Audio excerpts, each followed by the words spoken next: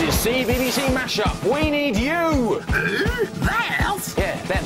Go to our website and get creative. Mix it, move it, mash it, make it and remix it all over again. Create your very own CBBC logo movie. You've mashed it, now mail it. How good is that? Oh, lovely. Yeah, lovely. So get on the CBBC website, click on create and get mashy!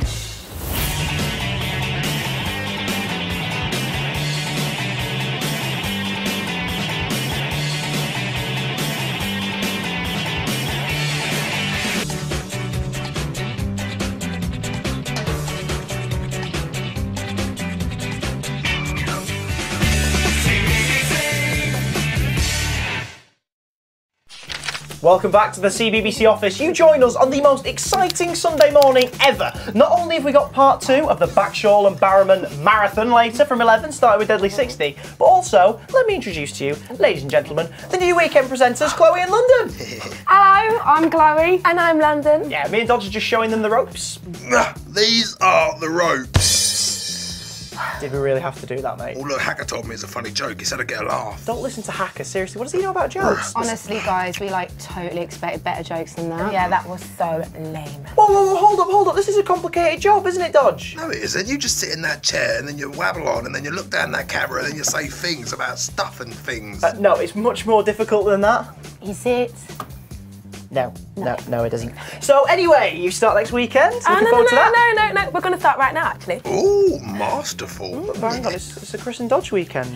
It's Chris and Dodge. Not anymore. No. So if you just shut the door on the way out, love, that'd be great. Thank you.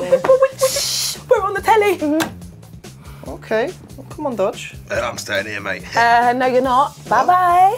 Wait, I've got an idea. If I bring some popcorn for the marathon, can I stay, eh? Lovely. Can I stay? The popcorn? Can I stay? Stay, baby? No. What? Bye. Ah! Oh. Oh, well. Brilliant. We're in charge now. Check us on TV, working in perfect harmony. Yeah, this is a chair wrap featuring Iain and Hacker the Dog. Hello. Get your bums on your seats. Chair goes up, Chair goes down. Chair goes mainly round and around. Chair goes up, chair goes down. Chair goes mainly round and around. Whoa, chair goes up, chair goes down. Chair goes mainly round and around. Chair goes up, chair goes down. Chair goes mainly round and around. Take it away. chair goes up, chair goes down. Chair goes mainly around and around. I got my chair from out of town. Where? I got my chair from a scrap heap mound. Oh, yeah. Yo, let's be specific. My chair is pretty terrific. 3 foot high, 1 foot wide. Got no arms Where? on the sides. Yeah. Yeah, chair wrap. Woo! Oh, Iain. Chair goes up, chair goes down. Chair goes mainly round and around and round and round and round and round and round and round. Chair goes up, chair goes down. Chair goes mainly round and around. Chair goes up, chair goes down. Chair goes mainly round and around. Chair wrap, you better believe it. Oh, that was a chair wrap. That was a chair wrap. Yeah. That was good, wasn't it, Iain? It was alright. Yeah.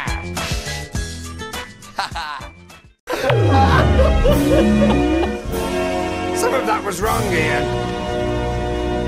It didn't come on quick enough. Time now for some How to Be Epic at Everything. And then later on, brand new Blow Your Mind. Today, Chris and Xander looking at animals that emote and behave like humans. Speaking of which, Hacker, why are you crying, mate? It's Dave Lime, Chris. Oriente Peps. He's gone missing. I'm sure he'll be around here somewhere, man. But I've looked everywhere, Chris. All that's left of him is this little tiny purple shoe, Chris. He's probably just gone for a walk. You don't know that. Music. What? Please. My friend, Dave John Lime, he's gone missing in his prime. But where to, we don't know. Maybe he's got lost in the snow. Summertime. No! The poor little soul. Little shoe joke for you, little soul. Yeah. What if he's trapped down a hole? Rhymes with soul. Or been caught by a shark that lurks by swings down to park? Is that a thing? Yeah. Oh, Dave Lime, I shall miss you. If you return, I shall kiss you. But whilst we're apart, don't worry, cocker, I'll look after your tart. His what? It's tart because I made him a lime tart. Oh, you have as well. That's lovely, that. Oh, yes. He loved lime tarts, Chris, so I made him that. I made him that out of a lime I just found lying around. Let me get this straight. You haven't seen Dave Lime in a while. No, he's got missing, Chris. On the same day, you make him a lime tart. Yeah, out of a lime I found lying around. It had a face on, Chris. The lime had a face. Yeah, monobrow, yeah. A little shirt? Hawaiian shirt, yeah. One shoe. And you don't know where Dave's gone? No. The lime I used, funny enough, was called Dave. Well, I just sliced him up and chucked him in the fire. Ooh. Here's how to be able to get everything. I've got heartburn, Chris. Am I telling you?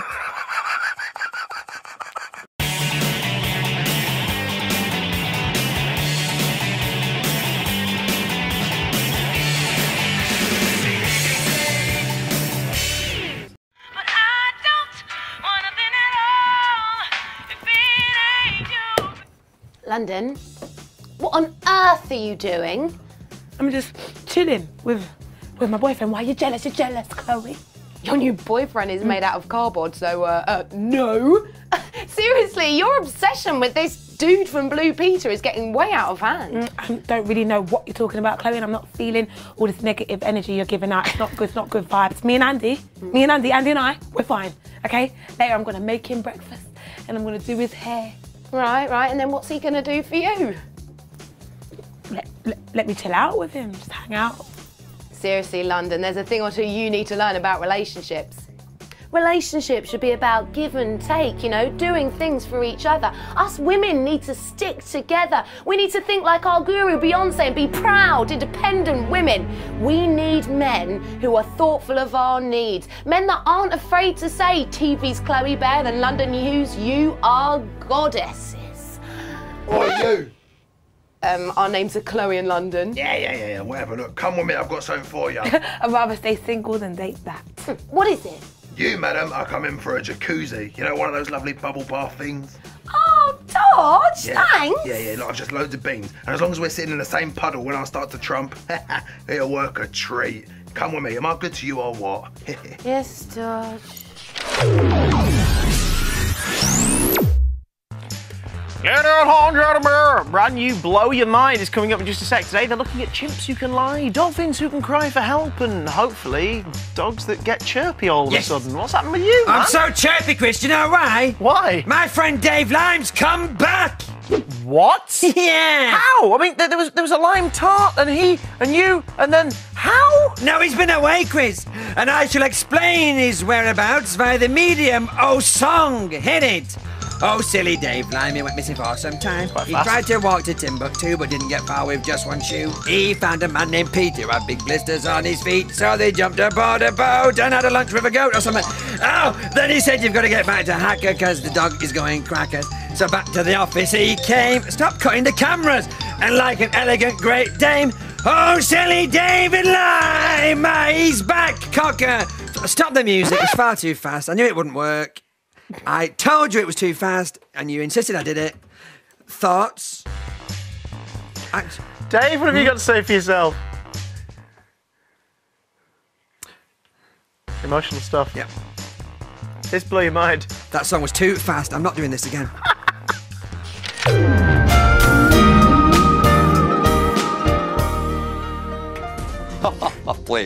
Please. It's all part of the service. You're cured. Dr. Silver. Dr. Scott Silver. That's me. What you have for me, Nurse Recast? It's a dog, Doctor. A dog doctor? A dog that's a proper doctor? No, it's a dog doctor. Oh, I knew that. I mean, he doesn't even have a stethoscope. I'm a doctor, and I have a stethoscope. What seems to be the problem, little man? Wolf, wolf, wolf. Nurse recast. I'd love to help. But I just don't speak dog.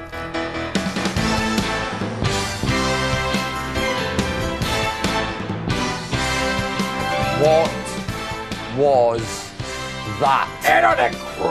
No, it's not great at all. I mean, Dr. Scott Silver's a very handsome fellow, but apart from that, it's just a load of nonsense. Oh, Dr. We're turned that way. Oh, no. We're not watching that next week. No way. No way. We are. No, we'll be far too busy working really hard in this office. Hello, you're with Ed and Oucho at the weekend, doing what we do. And today what we're doing is going through some of our best bits from the afternoons on the CBBC channel. Like that time when we were in debt and we had to sell double glazing. Oh, that was a nightmare. Truly an unforgettable day. You don't remember, do you? No one else. Not one bit. Have a look at this.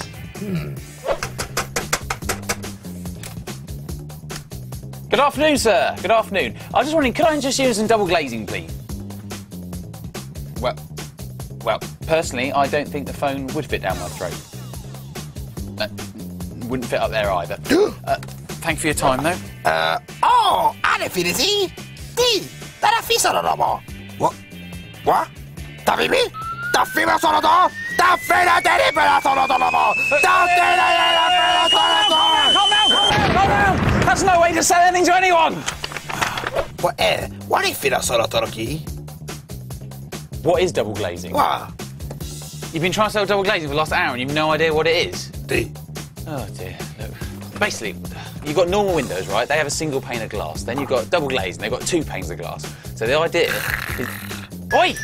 I'll tell you about double glazing, it's very interesting. Right, so you've got two panes of glass, you've got the air in the middle, that's trapped in there, and then, so you've got warm air in your house, cold air outside, and warm air in your house. Warm air in your house is kind of stay warm.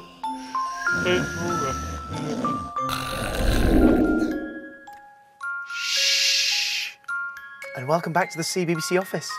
With Splatterlot up next, we thought, as it's a bit of a sleepy Saturday, we'll take the opportunity to have a nice little lie-in. Eh? How about that, Doug? Yonks, why have you made me put my pyjamas back on? Well, I've got a bedtime story ready and everything. You want to get comfy, don't you? Yeah, let's have a story, Yonks. Let's have a story. Little bedtime story. Once upon a rhyme, back in the day, lived a serious night though who kept it real. He commanded enough respect from the medieval massive. One day, Sir Rappalot was cruising through his hood in his tricked-out big wheel. But hey, no! You can't go that way! And who are you, sir? I'm the fire starter! The twisted fire starter! Right. It's just I simply must go this way, sir. My quest demands it. Well, look, if you want to get past us, you have to prove your worth. How, sir? How would I prove my worth to you? Can you fashion a giraffe out of two balloons? No. But I can rap, sir. Hey, that'll do. Hit it, boys. My merry minstrels. I'm Sir Rappalot, yo, a medieval MC. This wood is my hood, don't even think about this in me. I got a castle where I chill with my mates. It's got gold turrets, my initials on the blinking gates. Yo, dragon, I'm liking your style. Your wings are pretty blinking, see you swooping for 1,000,000 miles. They call you fire starter, fanning the flames. They call you fire starter, well, cause that is your name. I'm the fire starter! Yes, you are! The twisted fire starter! Verily, sir!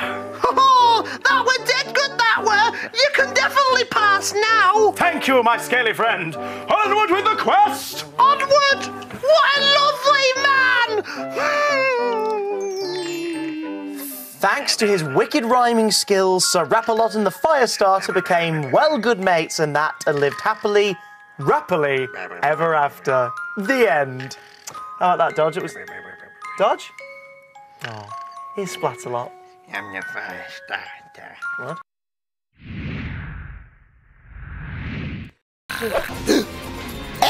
I feel us at all.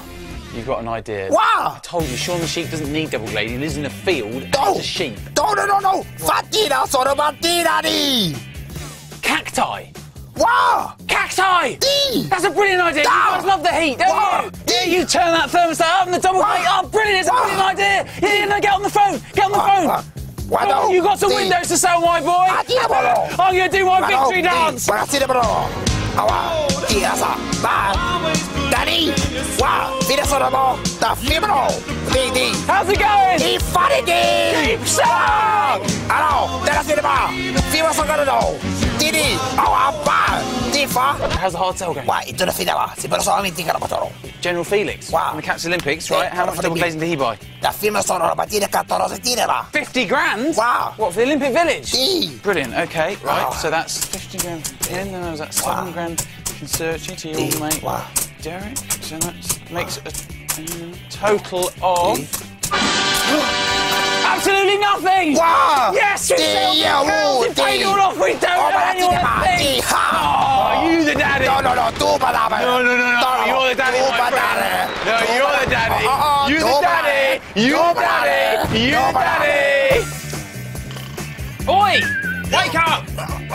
It is over, yes. Yes, it's over. Yes. Well, if you enjoyed watching that more than he obviously did, then don't forget we're on the CBBC channel every weekday from 3:30.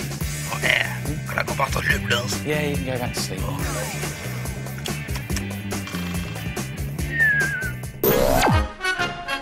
Jalapeno tanju. Welcome back to the CBBC office, where today I'm banning all signs everywhere and anywhere. They're so smug, always telling us what to do. But if you were here earlier, you know that Hacker wants to keep the humble sign, but don't know where he is now. Wonder where Hacker's gone. Oh, look at that! Do not push. I wonder what would happen. Best not try, because you never know, but it's so tempting, isn't it? I've had a little cheeky. Now, mustn't, don't do it, Hacker, don't do it. Whatever you do not press the button.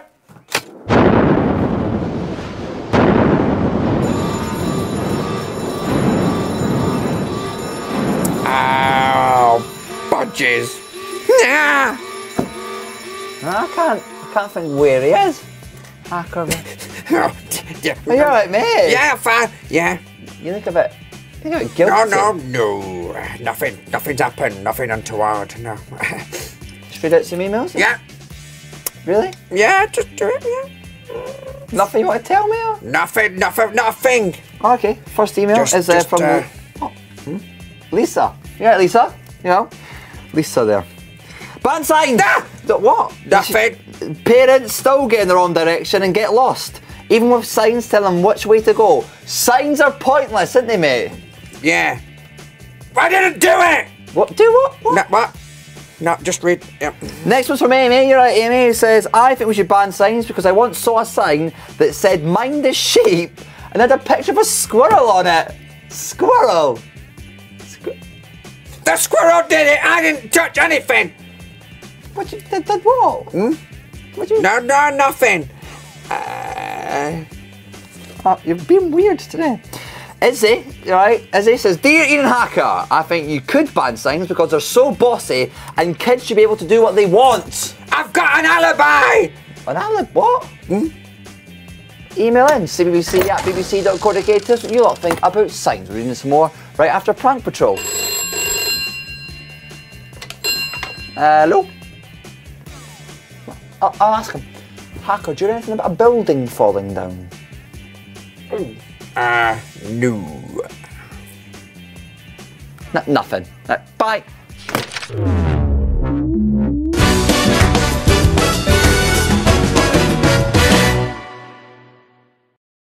Hope you're having a better Good Friday than me.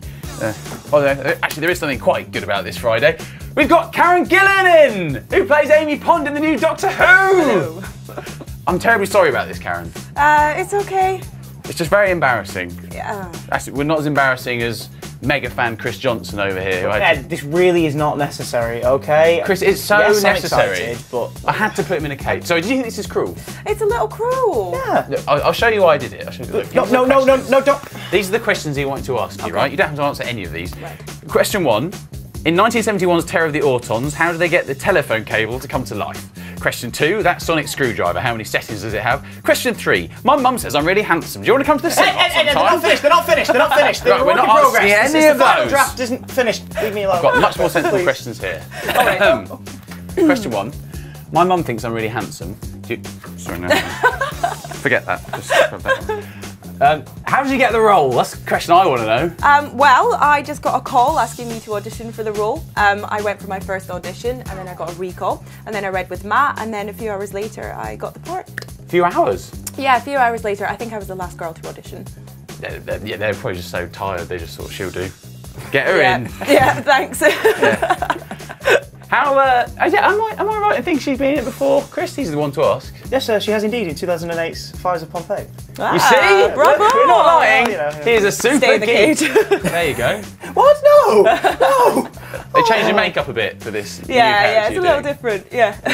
How nervous were you on your first day of filming? It was quite nerve-wracking. It was just really surreal because the TARDIS was there, and you know that's such an iconic image, and there was loads of people that came down to see it. All staring at you. Yeah, all staring. So, but hopefully, yeah, it was. But hopefully that didn't show in the scene. Ah, well, let's find out, shall we?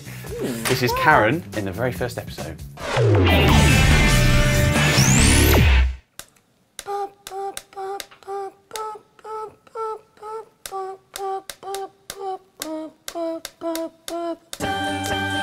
Just a small town girl living in a lonely world. She took the midnight train going anywhere. Just a city boy, born and raised in South Detroit. He took the midnight train going anywhere. Strangers waiting up and down the boulevard. Their shadows searching in the night. Streetlight people living just to find emotion, hiding somewhere in the night. Don't stop believing. Hold on to that feeling. Streetlight. Oh, we're really good at this, Lum. Innit? Oh, yeah. We should, take this on tour.